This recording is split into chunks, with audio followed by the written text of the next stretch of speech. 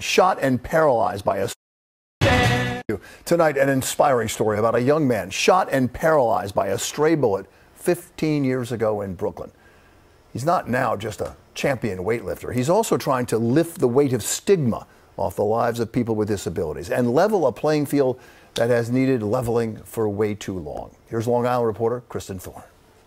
No one would watch this picture of strength and determination and feel badly for Garrison Redd.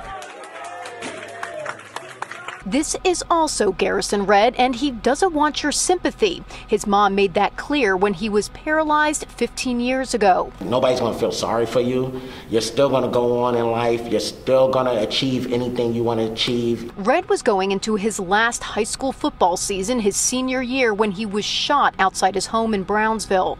The doctor told me something early in my injury that really changed my life. She said, you know, you don't have to be the player, you could be the coach. He leads by example. Redd is a Team USA para-powerlifter trying to represent the USA at the 2021 Tokyo Paralympic Games. He trains in Farmingdale and benches 300 pounds, nearly 2.5 times his 133-pound body weight. He is always focused on what he can control and not what he can't.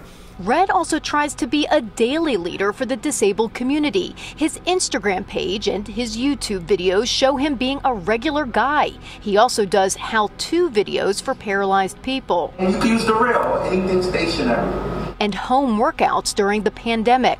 Nice and slow.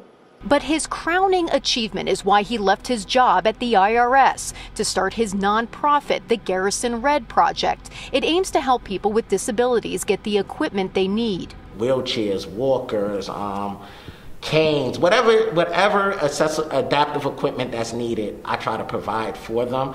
Lifting people's spirits along the way.